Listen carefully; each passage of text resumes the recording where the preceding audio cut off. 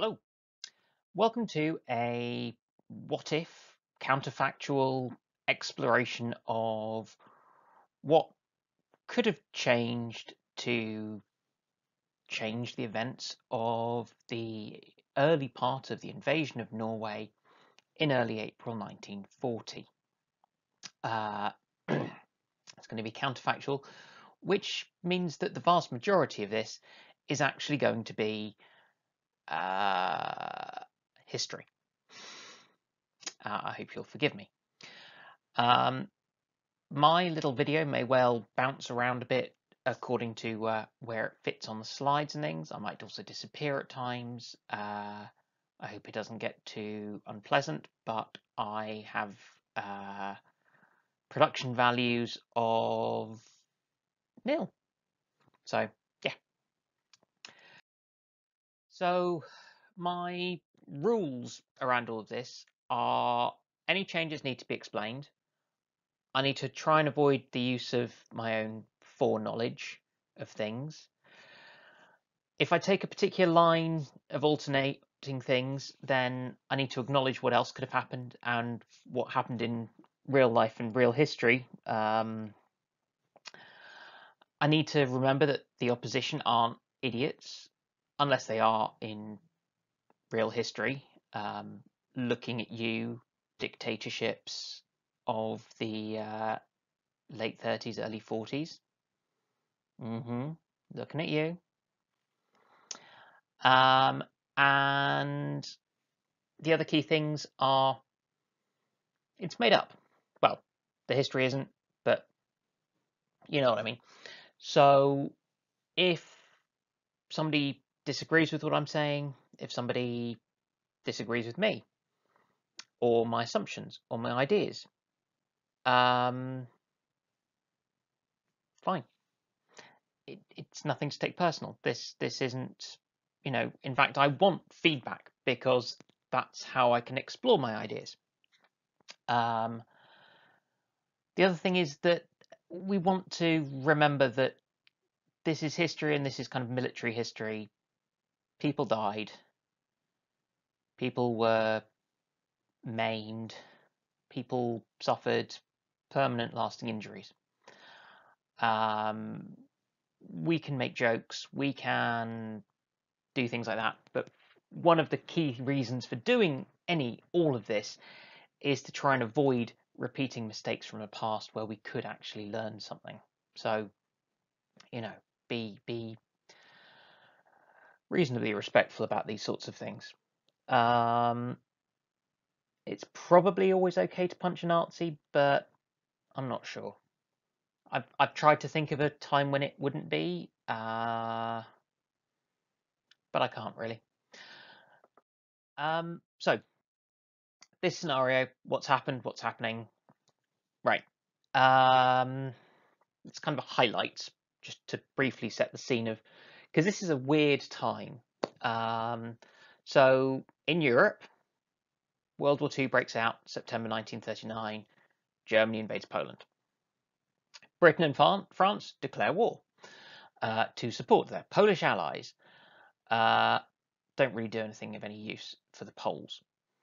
Then a couple of weeks into the invasion of Poland by the Germans, the Soviet Union joins in. Not a good time to be Polish. But the Allies don't declare war on them. You then get what's termed the phony war, in that nothing happens on the Western Front, basically. But it's not phony elsewhere by any stretch of the imagination. So on the 17th of September, HMS Courageous is sunk as one of the big fleet carriers of the RN, and HMS Royal Oak, which is a quite heavily modernized of one of the R-class battleships, is sunk in Scapa Flow on the 14th of October.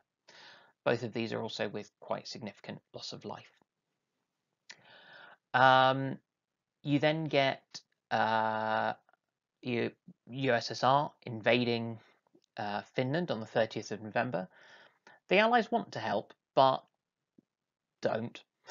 Um, they're even more useless from the point of view of the Finns than they were for the Poles. Germany remains firmly neutral, so as to not break their agreements with the Soviet Union, but will eventually become an ally of the Finns on that kind of the enemy of my enemy is at least the enemy of my enemy and might send me supplies and things when the Winter War kicks off again. The Kriegsmarine got really shafted. There are quite a number of people out there on the internet and on YouTube who will say it better than me that naval strategy is a built strategy. Building ships and building the experienced crews to man them takes time, and the Kriegsmarine really didn't get that. So they started World War II with 57 U-boater. I've probably said that wrong. And many of those were the smaller Type 2s, which my PowerPoint has decided to autocorrect to is because it's irritating. And from September to March, 17 U-boater were sunk. I haven't dredged up the numbers on how many were brought into service, though. Sorry. Lutzow, having been rapidly renamed from Deutschland to avoid Deutschland being sunk, or risking being sunk, had a relatively unsuccessful first sortie in the Atlantic, having actually set sail in August and broken into the Atlantic before they had to break into the Atlantic, so when they were still at peace, but had returned to Germany in November 1939, having only sunk and captured, I think, 3 ships. Whereas the Graf Spee had a much more successful outing until getting bottled up until the Battle of the River Plate, and then being scuttled because she could not win in December of 1939. The number of ships that are scuttled when you actually look at things is quite interesting. But I think it still always counts as a kill for the other side. It's recognition that your ship is not going to get away, but you are denying the enemy the opportunity to get on board and salvage stuff and, grab intelligence and things. So we're now kind of approaching my point of divergence, so warning. It's now late-ish in March 1940. There's a popular opinion domestically and among key neutral allies on key neutral countries for the Allies, looking at you, USA, that believe that there's a phony war at least. And really, on the Allied side, they've done nothing since the invasions in Central Europe, Poland, and now in retrospect, having seen what's happened, they can include Czechoslovakia and Austria, possibly, as well in the things they've failed to actually do anything about. And they've also, by now, completely failed to intervene in the Winter War, which is now over with a Russian victory that was a lot harder than everyone thought it would be, except possibly the Finns. Well done, Finland. Now, you then get 28th of March 1940. The Allied Supreme War Council meets in London. It's only the 6th meeting like this since the start of the war. They really haven't learnt from the things that won in 1918. about centralising command, and about having decisiveness, but never mind. So the French government have been playing musical government, as they do in the 1930s and things, and it's now Paul Reynaud's turn to be Prime Minister instead of replacing Daladier a week or so before this meeting. But Daladier is still the Minister of Defence and is not invited. The French want to bomb Soviet oil fields in the Caucasus, which are supplying the Germans. The British say, no, we haven't beaten one enemy yet. Why create a second one? The British want to conduct a couple of mine warfare operations. Let's face it, Churchill wants to conduct a couple of mine warfare operations because he's been turned down from his plan to invade the Baltic. Because he's First Lord at the Admiralty at the moment. So his ideas are Operation Wilfred, which is mining Norwegian waters to try and force the ships carrying iron ore to Germany from Sweden, and I'll come on to this, out into international waters where they can be sunk. And they also want to dump a lot of mines into the River Rhine and disrupt German internal waterway traffic for industry and things. I've actually done a separate video on that as a sort of what if because it didn't quite go as planned. So the problem. Again, we are warning, we are approaching the point of divergence. Warning, warning. So then Daladier. So the French politics being what they are at the time, I genuinely don't know whether Daladier led the French cabinet to retract their approval for the Operation Royal Marine that had been given on the 28th. Due to a genuine concern about the plan or the consequences, there was fear that the Germans might retaliate to the mining of their internal waterways, which is shocking because it's not like they were at war.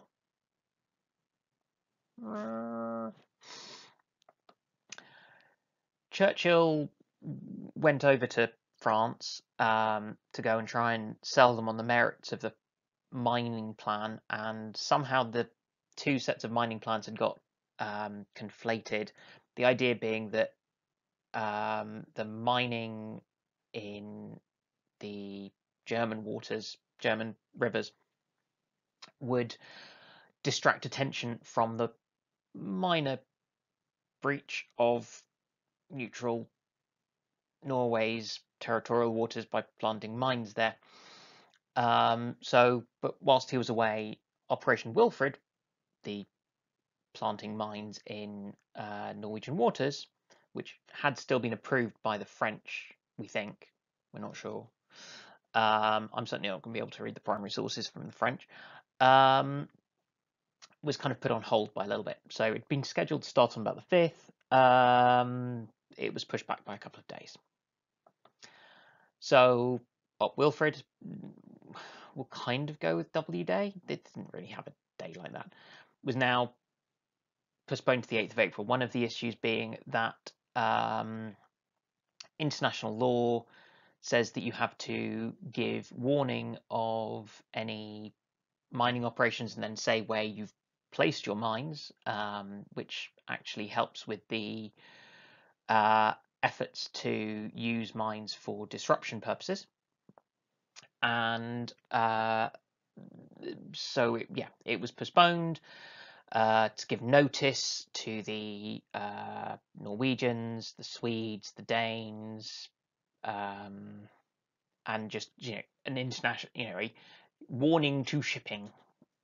We're putting explosives in the water. Now, knowing the provocative nature of the operation, they'd planned to have the kind of cover of a much more obviously directly against Germany attack, but they had a supporting plan for this, which was didn't get quite such a good name. it was to kind of seize some of the German port, the Norwegian ports, if the Germans started trying to intervene directly in Norway. And I think there's probably a chance, although it wasn't really explicit, that in the event that the Norwegians appeared to forget who the goodies were, they might go in and politely remind the Norwegians that they were friends with the Allies. I don't understand the logic of that one either. But, you know, there were frequent convoys going across the North Sea. There was quite a heavy trade between Britain and Norway at this point. It was minerals, so coal going from Scotland and various ore, mineral, metal ores coming across to Britain. The plan for these kind of supporting landings and things was called R4, which is very boring. I have seen it referred to as Rupert, so maybe that's a bit more interesting. Don't know, take your pick. So all about the iron. So the idea had been that there were kind of a couple of plans. There was fighty, war-y things happening over here in Finland, Soviet Union and things, which was getting a little bit close to Norway, but didn't actually really affect them. So that was all badness happening. And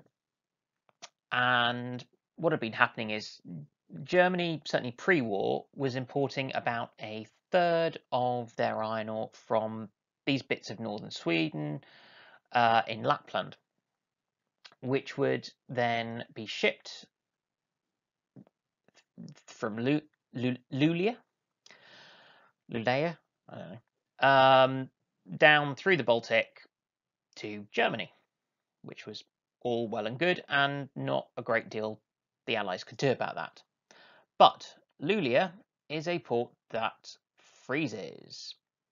So during the winter months, the iron ore coming from around here, they used a train and they would cross the border into Norway, go to Narvik, which is an ice-free port. Something to do with islands and tides means that the water's never still enough, apparently. And then the shipping would go down this coast to come down around the North Sea, which of course is something which the British really can do something about. Now the problem was that the Germans tended to do it stay in Norwegian water. The transport stayed in Norwegian territorial waters, and so there's a very limited window to intervene. Now, whilst that had been shown not to actually bother some people in the Royal Navy, like in the Altmark incident, which did feed into this, but I won't really talk about any more than that. The idea was to lay minefields to push this shipping out into more open North Sea, where they could be intercepted and either captured, sunk, or whatever. So we're talking. It's really difficult to say. I mean, it becomes questionable as to whether this was worth it. By which I mean, and this is Churchill's cunning plan about the minefields. So the idea is to plant two real minefields and one fake minefield. I think the fake minefield is just to distract any minesweeping efforts. And one is going to be here, and that's called WV, and that's off Vestfjorden, which is the kind of approach to Narvik. Those things just around it up here are the Lofoten Islands, if you ever hear about them. And then so that would, I guess, make life harder around there. I'm not sure if it would actually force them out. I'm not entirely sure. And then further down, you've got these two other minefields. Well, the real minefield, WS, which is off the Stadlandet, and the fake one, which is WB, which will be off the Bud Headland, which is just near there. And yeah, so the idea would be that this is a time when territorial waters normally were only 3 miles. And yeah, just to say, so Narvik is up here. So Luleå would be around here. There's a train that goes wee. And the fun thing is, all of this is happening to try and keep the Swedish iron ore going to Germany or stopping it. But part of the fun of that is the German, if you invaded Sweden, it would be really easy for the Swedes to just close the mines. So what Germany needed to do was to keep them as sort of semi-friends so that they could buy the ore and then get access to it. So they didn't want to invade Sweden. But they did want to have that control of Norway, and they invaded Denmark basically to get air bases nearer to Norway. Sorry, Denmark, you have lots and lots of brilliant things, but for the purposes of this, almost literally a stepping stone. Oh well. Now, this was Churchill's genius idea. Apparently, he chose the name Wilfred because it seemed so boring and innocuous. And the good part of this is it would allow interception of a vital war material for Germany in a place that's convenient for the British, and it plays to the British strengths. Because Germany's getting its oil from Russia, it's getting food, I guess, from Russia, I think. So you can't cut off those supplies. But iron ore you can do. Because weirdly, Germany doesn't have could only meet about half of its iron ore requirements pre-war. Anyway, so that's good. There's some bad, not so good. So by the time this is agreed, it's the 28th of March. So that winter period when the Luleå is going to be iced up is nearly over. So are you actually going to be driving any significant number of ships into the North Sea to hunt down and kill?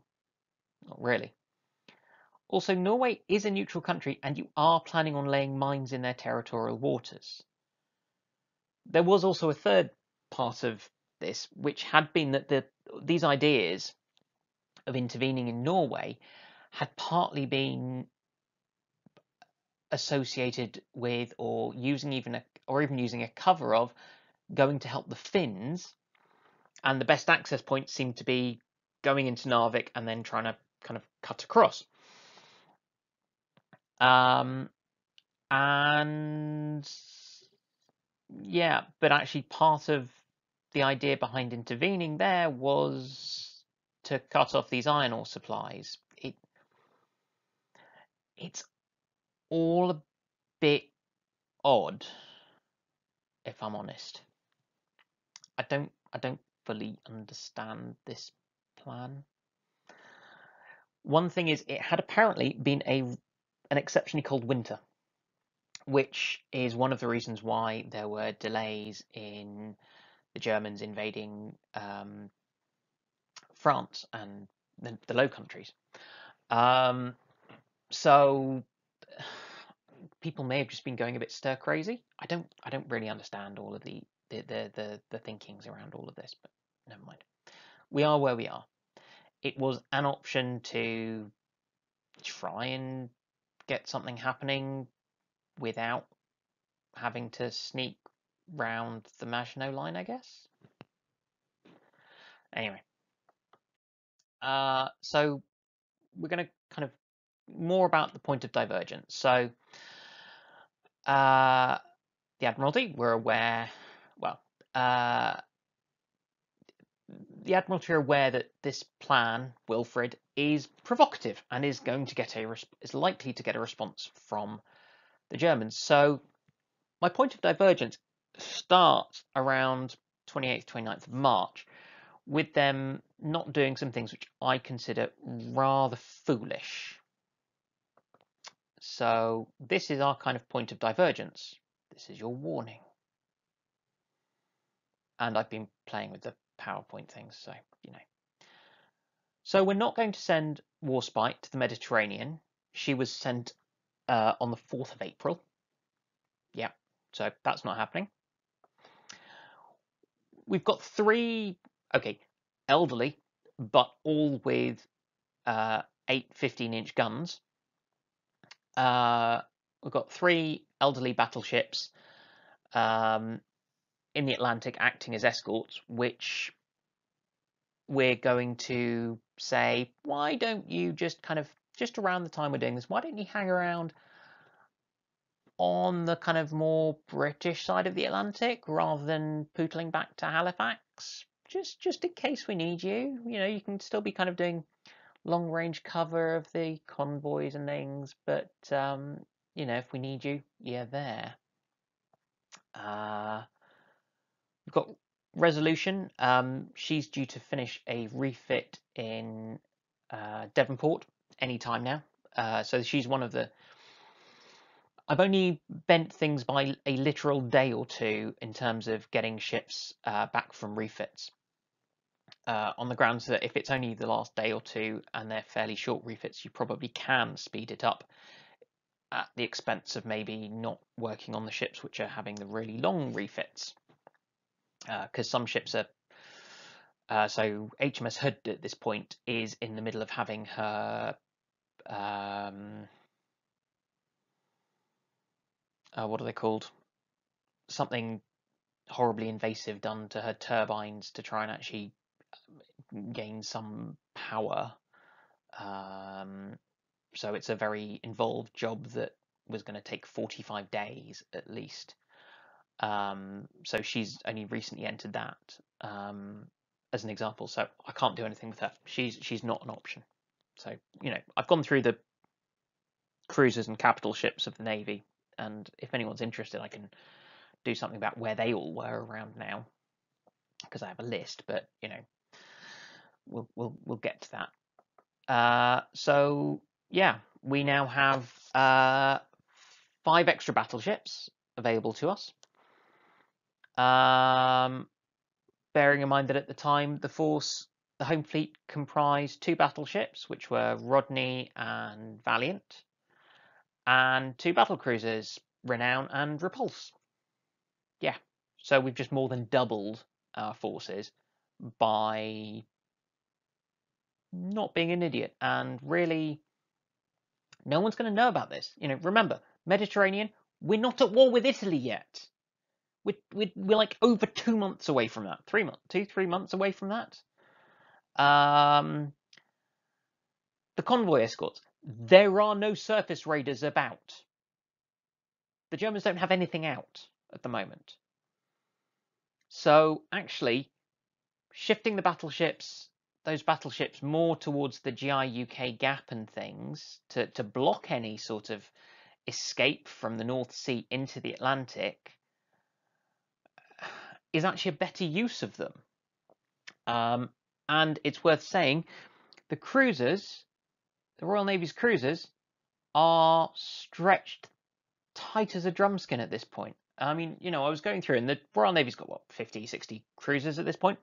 I was going through where they're all deployed, what they're all up to, trying to find more to scrape up in the way that I did these these capital ships. I found 3. 3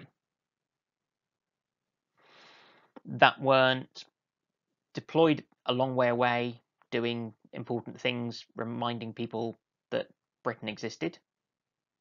That is, reminding the Italians and the Japanese mainly at this point.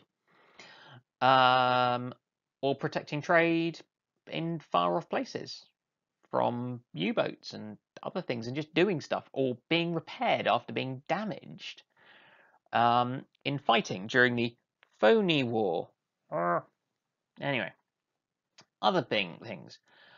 So Ark Royal in late March gets sent off to the Mediterranean to go and do workup exercises because they both just had refits in the Mediterranean, which I'm sure is really lovely. The Mediterranean in late March, early April is a gorgeous place to be.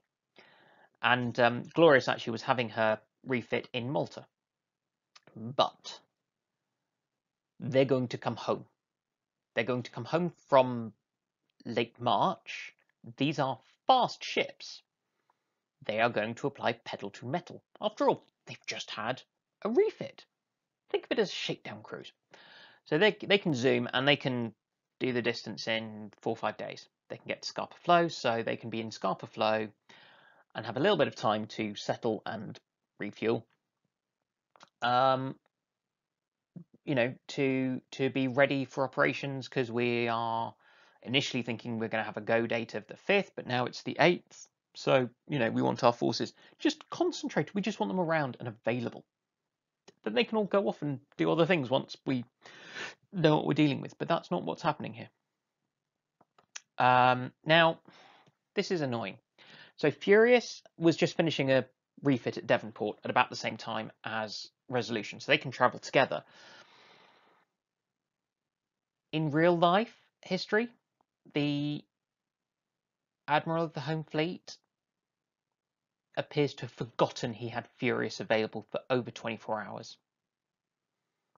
And Furious only left Scarpa Flow because she was ordered to, coming from the Admiralty, not from the guy in charge of the Home Fleet at sea.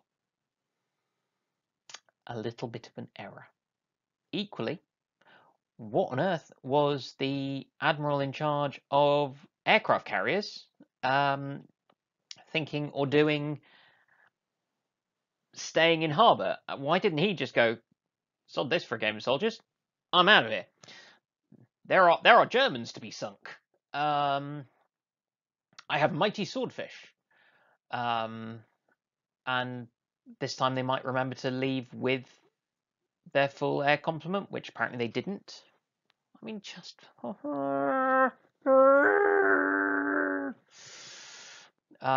this is the same Admiral who let Glorious go pretty much solo and get sunk a month or two later. So, yeah. What else have we got? We've got Argus and Pegasus. Now, they're seaplane carriers or auxiliary carriers, but what are they going to be good for? Patrolling, because they can put up slow but long range aircraft like Supermarine Walruses, and they can act as ferries for to get fighters once you've got land bases. So they can either be helping to hunt for the Germans once you know they're at sea, or they can be helping with other stuff. They can help to cover these gaps, the GI-UK gap, the other gaps, by forward deploying your aircraft, even if the weather's a bit crap. I mean, they can probably land on. This is Pegasus that was Ark Royal before Ark Royal became Ark Royal, and Argus is there going, I was the first aircraft carrier. In my day, we didn't have these monoplane things. Coal power. Actually, probably would have really liked to have some string bags on it. Would remind it of home. Although, I will remind everyone, the Ferry Swordfish might have looked old-fashioned, was actually reasonably modern. When it was not that old a design. It was a 1930s design, not a holdover from World War One. Just had a lot of the same appearances because they wanted slow and endurance and good weight, carrying capacity. So they sacrificed speed. You want lift, and you don't care about speed. Stick to sets of wings on. Ain't broke, don't fix it. They've been making aircraft like that for ages. Anyway, I'm getting distracted. Yeah, and these are the cruisers I can scrape up. So Suffolk, Effingham, and Enterprise all come out of refit in real life not long after the start of the battle. So again, I can speed them up by a day or two. And these are in big ports, or dockyards rather, so there should be the resources to kind of do a rush job getting them ready. But that's not bad, I think, personally. So yeah. Now the other key thing is that the Royal Navy are going to pay attention to the intelligence that's coming in. Really, they are. Um, so what's happening? So on the 5th of April, 4th and 5th of April, you've got a few things happening. You've got a slow convoy heading out to Bergen from the Clyde.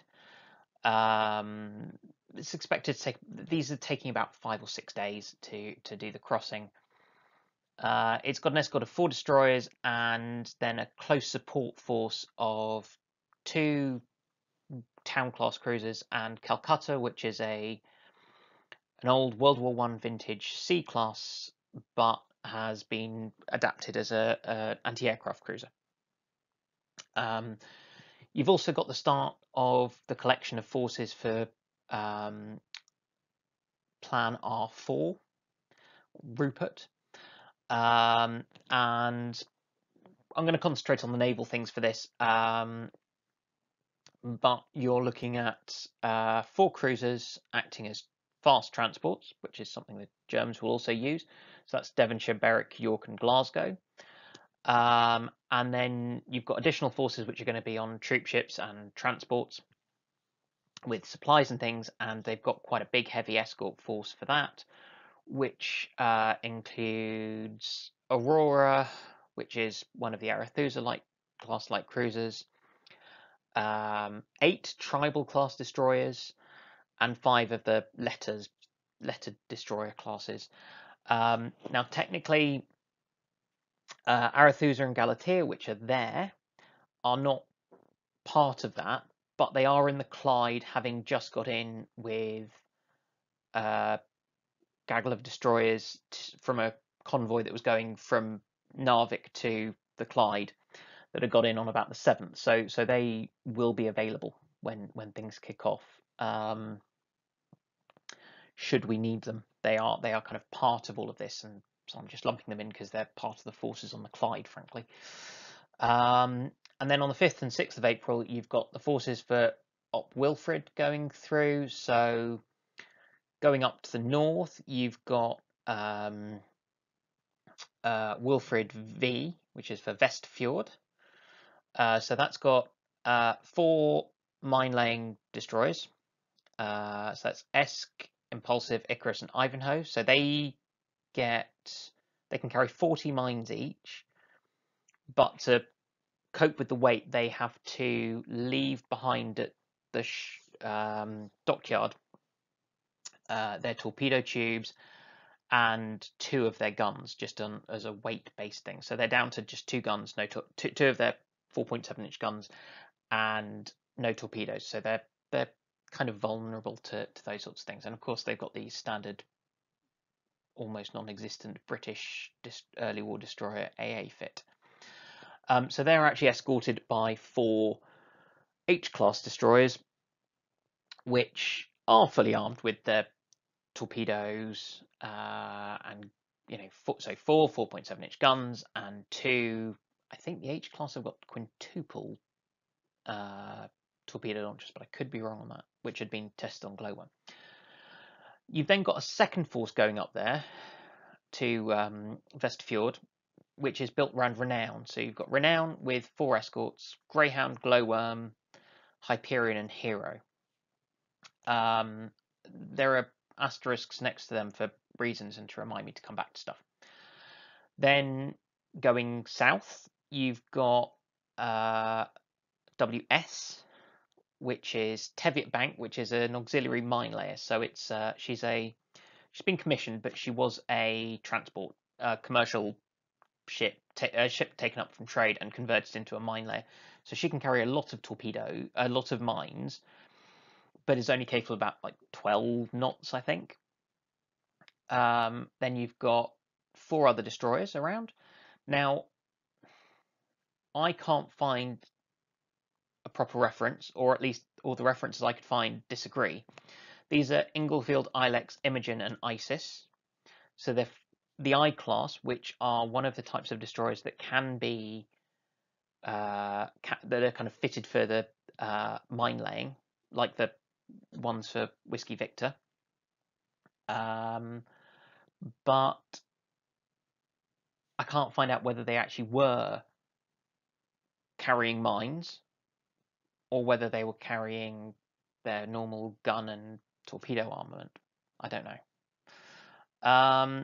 Now, Whiskey Bravo, which is the kind of distraction force, that's actually going to be made up from Hyperion and Hero, who are going to detach from Renown. And actually, in history, they sail up with Renown, turn back, go and refuel, and then head back to do the mine laying thing. I mean, personally, if we're making some small changes, I'm going to make sure they leave in the first place with full fuel bunkers, so they don't have to skip back to. I mean, that was just painful. It just feels like a waste of time. And then also at sea and ordered north to go and join in are HMS Birmingham, who, together with HMS Fearless and Hostile, they've been at sea since the 31st of March, down, I think, further south in the North Sea, hunting for German fishing boats to annoy, I think. And they've been ordered north to provide cover for these more southerly forces, the WS and WB. Renown's been sent to cover the Vestfjord stuff up at Narvik, because the British intelligence suggests that all four of the Norwegian kind of, okay, they're old, but they are not useless. Norwegian coastal defense ships are up there, and so the plan is to have something that will just totally overwhelm them. Plus, Renown, having had a recent refit, actually has radar. She's one of the handful of ships that has radar. This is going to be a key thing moving forward, although not actually necessarily featuring in the video, because my plan is to pause this or stop this. This video will take us up to the point where I think things start to get interesting, and then I want feedback from people about where we go from there. And I'm conscious of quite how much of your time I've taken up to get to the point of telling you that, but you know, sorry, please forgive. So we've also got a different home fleet based at Scarpa Flow. So we've got the bonus ships we didn't have before are in purple, because that's my kind of point of divergence color. It's either pink or purple. Just change. It stands out. And we've got those three cruisers. Now we'll come on to those sorts of things. So Rodney is our flagship. She's got radar. She also has somebody who forgets that they have an aircraft carrier available command in charge, but never mind. Valiant's got radar. Remember, Valiant has had the same upgrades as Warspite. In fact, she's had them slightly later than Warspite, so they might even be even better. The problem is Valiant. I don't know. The writers didn't like her so much. She got done in by the Italian frogman. So yeah, we've got Rodney, Valiant, Warspite, who obviously has plot armor and this fearsome swordfish seaplane, terror of the U-boats. And you've got Resolution there now, who is sitting there hoping that the gods of plot balance don't want anyone to be sacrificed, I think, because she's like the weakest of them, because she's not been particularly upgraded. You've got Ark Royal, You've got Glorious, who's kind of hoping things will go differently a bit in the future. You've got Furious, hoping to be remembered and used for more than just just as a transport. Argus and Pegasus, who wants to remind everyone that once upon a time she was Ark Royal and can do good things too. And you've got the three cruisers who are there going, oh, what are we going to have to do now? Because all the cruisers are knackered because they are being worked tirelessly doing things. Because remember, the Royal Navy had wanted 70 and they got 50-ish. Never mind. With the treaties. So, there's also Repulse, who's there wishing she had more armor. Yeah. And hoping that no one looks too badly at her, because if you think Hood has weak armor, Repulse really has weak armor and hasn't had all the upgrades of Renown. Did I have anything else on this? So, human factors and kind of intelligence and things. This is more of the changes, as it were.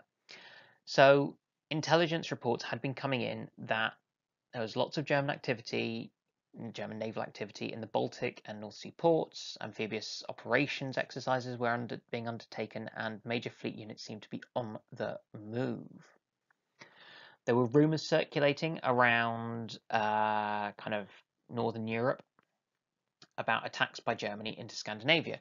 These were in no small part helped by the fact that one of the top people in the German intelligence service, the Abwehr, was blatantly and literally just telling the Danes and the Norwegians that this is what was going to happen because he was an anti-Nazi, like his boss, Admiral, like his boss. Gotta love the way that the Nazis were, well, the Germans were kind of trying to sink themselves. So those are all going on to the point where people almost aren't believing it because there's too much information going on, and then there's Quisling and a few other people filtering in some, and so Quisling, there are about two figures who vaguely seem to support and agree with him, who were of any relevance to this, and they may have been the only two in the entire country of Norway, from what I can tell. But one of them was the deputy chief of mission in the Norwegian Berlin embassy. So unfortunately, the messages from this German anti-Nazi pass through him, and so he fudges them and actually tries to obfuscate.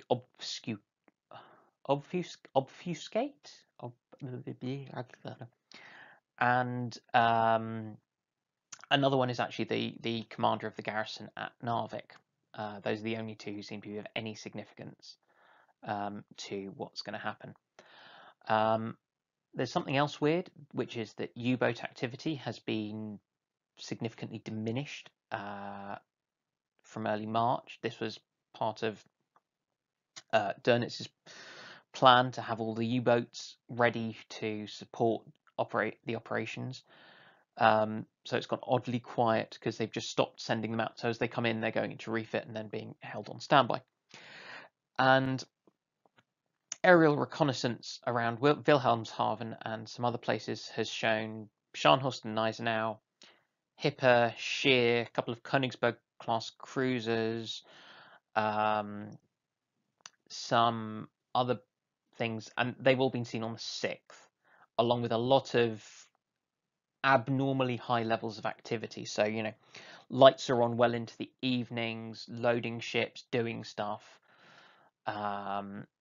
And in real history, this information wasn't looked at the Admiralty until lunchtime on the 7th. This is reconnaissance from the 6th. Now, I need to make a caveat, which is I don't know enough about the personalities of the key figures in the Admiralty to know what's going to be a realistic change. I'm going to have a stab at it vaguely, but I could be totally wrong about these personalities. And I'm just very conscious of that, and that I've not managed to find out a huge amount about these people. So 6:37 in the morning. So the 7th of April is really the crux time. So reports are heard that German warships might be at sea. This doesn't seem to be taken seriously in real life. Now it is. 8:48, an RAF aircraft reports sighting at least a cruiser and 6 destroyers escorted by German aircraft. So they can't get a good view of what's going on because they're chased off by the escort. That's 8:48. This should be starting to make things go. Why are you sending out these German destroyers? Why are destroyers going out? German destroyers are not necessarily going to be part. Then German destroyers, you can't take them out into the Atlantic. They just don't have the range. But you might use them to escort a surface raider that was going out, a cruiser. Bear in mind the Germans have already put out at least two of their Panzerschiff. We're not calling them pocket battleships. Already in the war, and so that could be that. But we don't know. We don't know what's been sent out because our aircraft got chased off by fighters. Then at either 1 o'clock or 2 o'clock, it totally depends on whether you look at the British timings or the German timings, and people don't really seem to recognise that the two are different, which is frustrating, but never mind. The RAF sends 107 Squadron with a load of Blenheims to attack these German warships. And the key thing about that is that they spot that there are battleships there. Now, worth bearing in mind, at this point, the German... So I know that there's the thing about Prince Eugen and Bismarck being mistaken for one another, because they're both at range. They are both big ships with two twin turrets forward and aft. That's not what you're dealing with here. So at this stage, you've got Admiral Hipper, which is same class as Prince Eugen. So she's got two twin 8-inch turrets fore and aft. You've got Admiral Scheer, which is a Panzerschiff, Deutschland class Panzerschiff. So she's got just a fore and an aft triple 11-inch turret. You've got the Königsberg class light cruisers and things.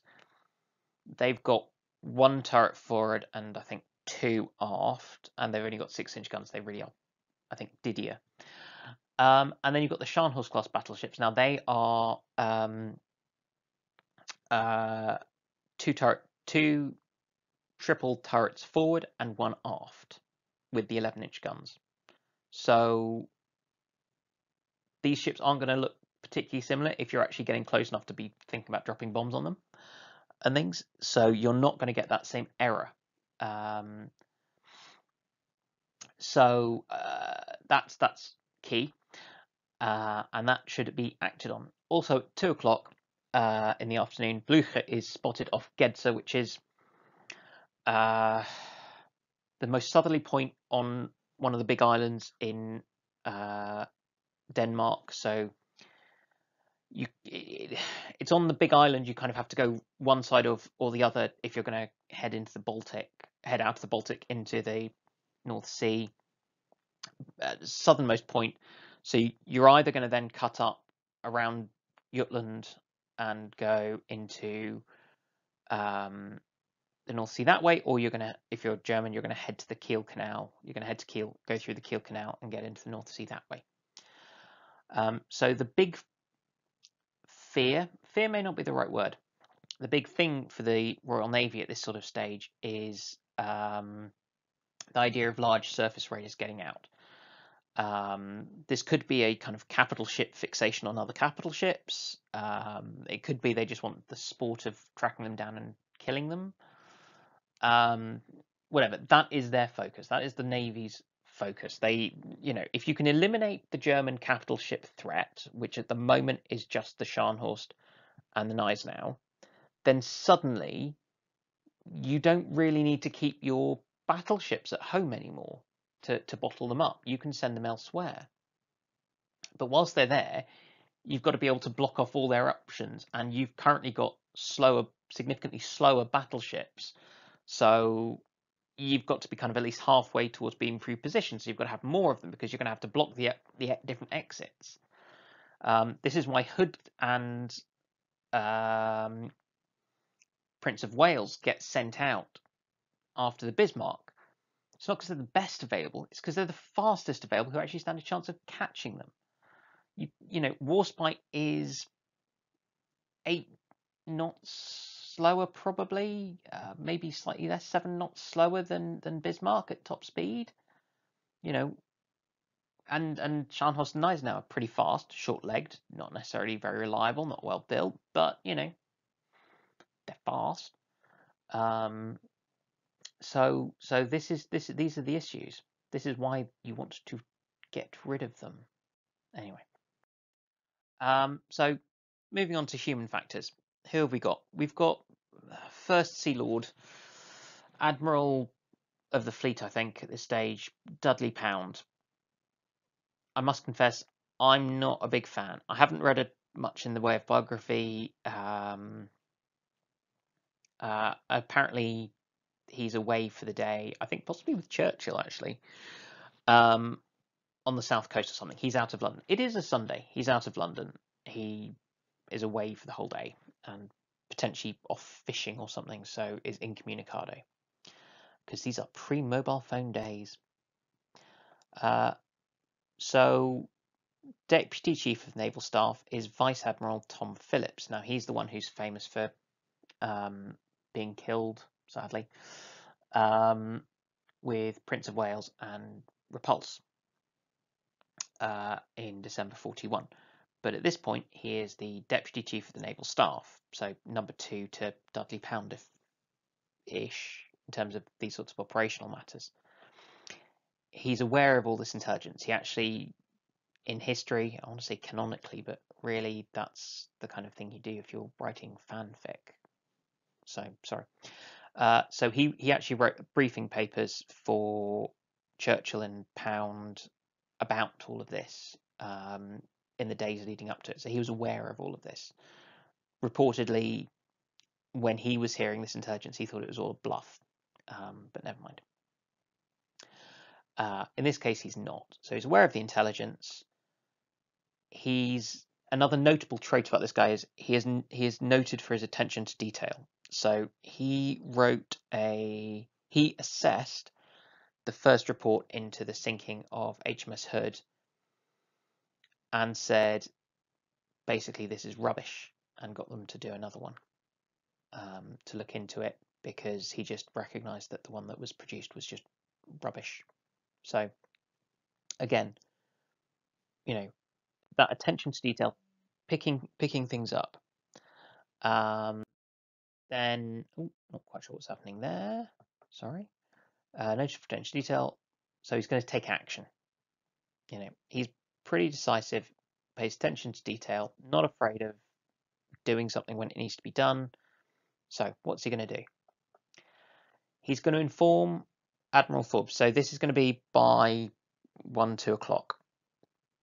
He's informing the Commander-in-Chief of the Home Fleet, who, and he'll phrase it politely, but basically the order is going to be, you know, you've been kind of aware of this stuff happening. That's why we've collected the big Home Fleet together. Get out there! Get out there! Go! Go! Hopefully you're reasonably up to, you know, you can raise steam fairly quickly. Tells Rear Admiral Whitworth, who is commanding the forces at sea at the moment, conducting the mining operations from Renown. Tell him what's going on. Ask the RAF to basically, if it flies and has a radio and or a camera, can we have it up in the air covering the North Sea and looking at things and German ports and stuff like that? Then there are about 19 or 20 Allied submarines that have been deployed in preparation for everything that's going to happen. Let them know to be on the lookout for stuff happening, because they can act as your spotters. They are in position. That convoy, which I think I talked about, ON-25, that's gone out for outbound from the Clyde. I think it's the Clyde, one of the big Scottish rivers.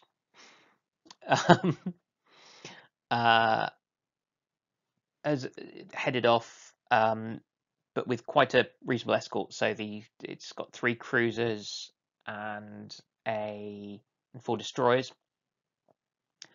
At this point, we have better uses for those ships. So the convoy can actually, if it's a surface raider, its best bet is actually to scatter. And so if they can get to home faster, go home. If you can get to Bergen faster, go to Bergen. But scatter so that one big ship can't find lots of you together and sink you all. Cruisers are always useful. Destroyers are always useful in these sorts of things. Although one of the crucial things is going to be having ships with the size, strength, and endurance to sit up in the GI-UK gap, which the destroyers can't. So that's where your cruisers may come in handy. That's why I'm keen to get those 3 cruisers. That's where I'm sending the old battleships. That's where I'd think of sending possibly some of the auxiliary carriers, is closing off that with ships that are big enough to actually stay there for a while. That's where they deployed a lot of the armed merchant cruisers, which is what I've just said. So the armed merchant cruisers were what were doing a lot of that patrolling when the threats weren't too big, because they're big cruise liners, they're quite fast, and they're big. Damage control wise and things, gunnery wise, but they're just there as eyes on a ship big enough to actually survive out there. So what does all this mean? It means the home fleet's sortying earlier, and we're talking about a time when a few hours make a difference. So, and you've got more forces now as well. This is the reason we're going back a bit further. A whole just over a week. So we've now got enough ships that we can close the GI-UK gap. We can try and close get across the Bergen Shetland Islands narrow point of the North Sea before the Germans get there, and have a force that can actually go out into the North Sea and try and hunt down the Germans and sink them. So you can actually do all 3 things. They couldn't do that with the forces they had before in real history, which was part of the problem. And that was why they shifted the home fleet, went north, and so wasn't available to help interdict the invasion forces, because they were too busy concentrating on trying to prevent a capital ship or major surface unit breakout into the Atlantic. But now suddenly we can, and we've got lots of aircraft carriers to do reconnaissance. We've got a handful of cruisers, but those cruisers can be backed up by battleships, slow battleships, but equally, we can draw the Germans onto them. That's the crucial thing. We can use our cruisers to get ahead of them. We've got the numbers. We can get numbers on them even if they can outpace us. We can do shortcuts. We can also try and do things like send swordfish after them to try and knock holes in them and slow them down. So, not quite sure what had happened with this. I clearly got my slides in the wrong order. Sorry. So what are the baddies? Sorry, Germans up to? So I'm not really making any changes to the German side until they would get intelligence to say something else is happening. They had a very carefully detailed, precisely planned and coordinated operation relying on surprise and simultaneous things happening. They had, broadly speaking, good, competent commanders. I note that one of these 2 is a convicted war criminal. I'm you know, I'm saying they're good, competent commanders for a battle, not necessarily nice people or good human beings. So you've got von Falkenhorst, who had planned the whole thing and been in charge of it. It was all slightly odd. He kind of, yeah, somewhat odd operation. Essentially, the forces for this were completely separate from the ones that were being planned to be used in the invasion of France and the Low Countries. So the two things were kind of separated. What that meant was that he got much less in the way of paratroopers and glider-borne units assigned to him because they were a very finite resource. And he only had about 6 divisions of troops, I think. But, so he's in charge. He's come up with the plan, and then you've got Gunther Lütjens commanding the naval forces. This is the guy who now him I've actually dug into a bit more because he commanded he was the admiral on the Bismarck when she went on Operation Rhine thingy, Rheinübung. This operation is called Weserübung. Weser. So the river Weser is a one of the major rivers in Germany, and it's Unternehmen Weserübung. I think I've probably just butchered that. But yeah, Lütjens seems to have been not a Nazi. Appears to have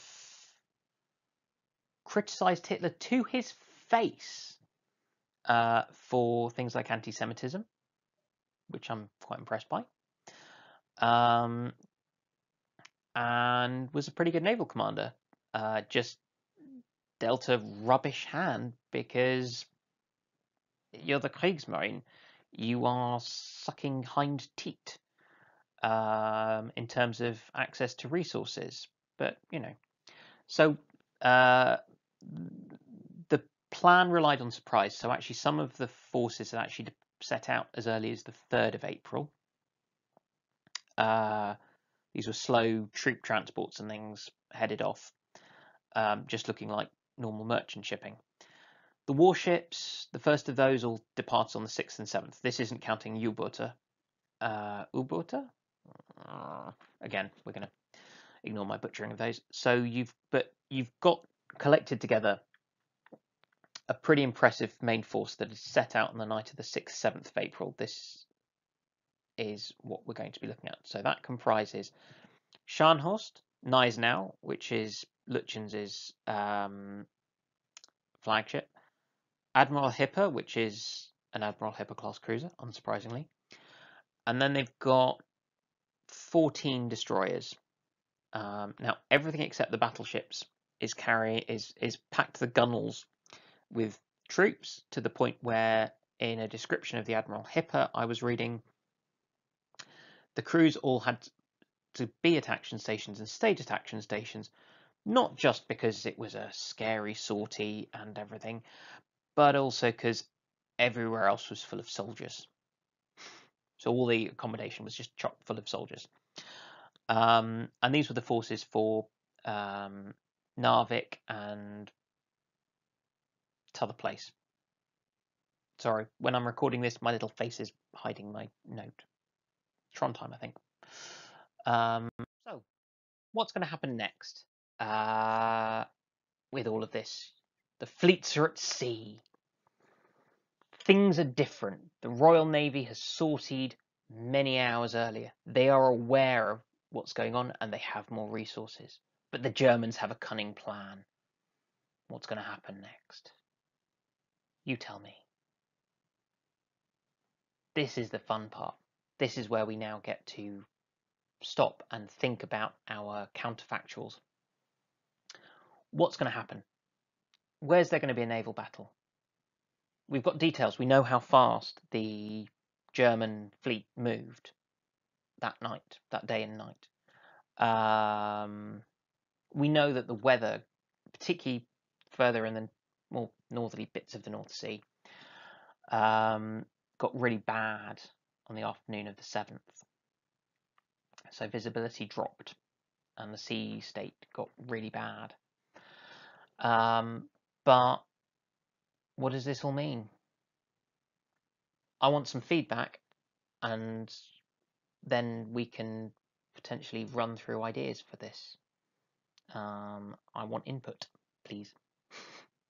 Because my worry is that with a counterfactual like this, if I'm there thinking, putting myself in the shoes of one of the British admirals or something, I'm not going to think straight as the Germans. It's like I can't play chess against myself. I can't play chess at all, to be perfectly honest. I can't even play noughts and crosses against myself. But so input appreciated. Yeah, thank you very much.